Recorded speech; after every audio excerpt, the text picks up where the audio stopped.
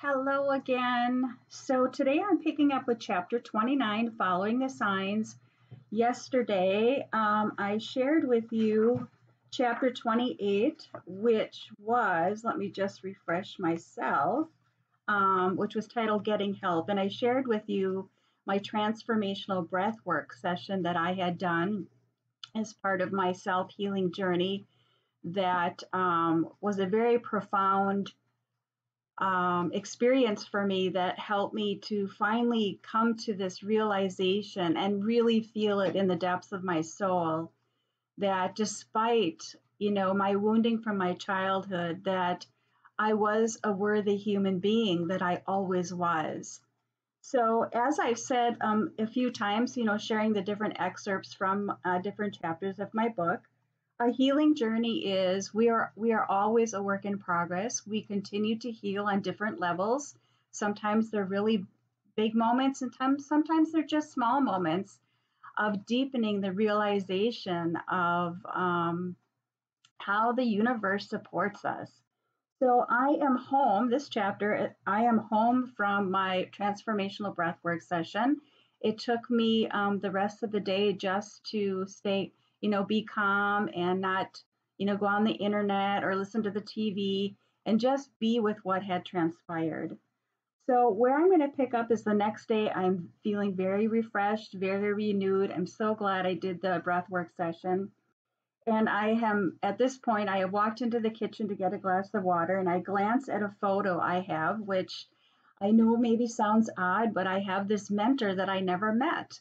And her name is Tasha Tudor. If you have followed my blog and my work, you know how I adore and love Tasha Tudor.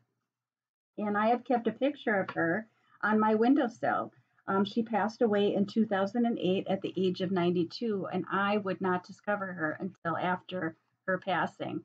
But she's part of my healing. She is one of my mentors, continues to be, that helps to encourage me to be who I am.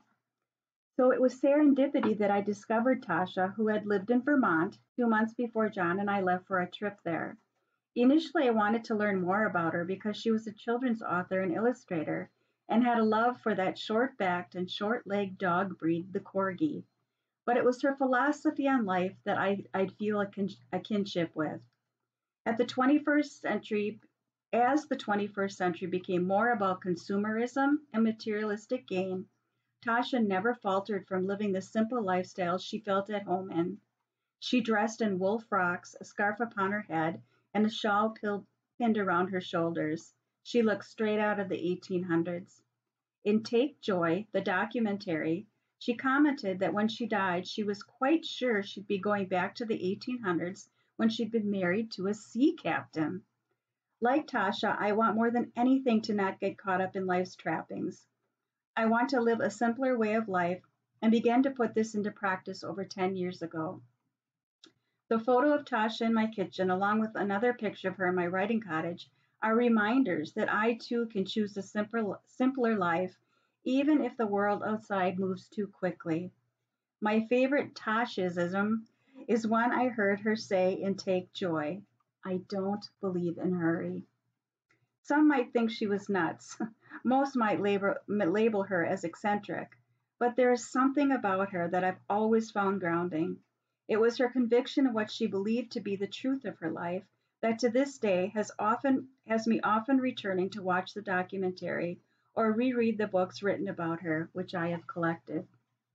I'd come to realize that while my healing had much to do with letting go of the part of me that felt broken and was wounded, I'd also gotten trapped in what's sometimes referred to as FOMO, the fear of missing out.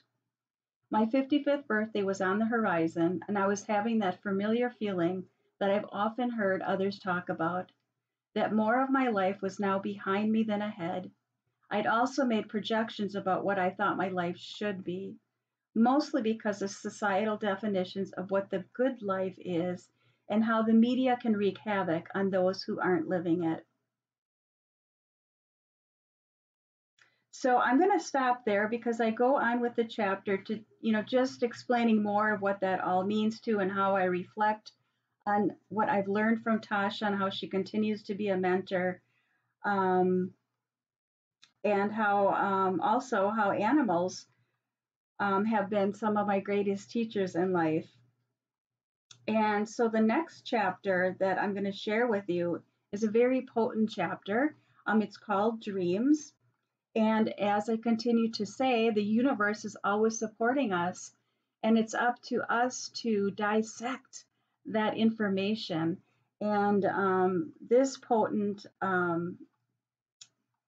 symbol, our sign from the universe, came to me in a dream.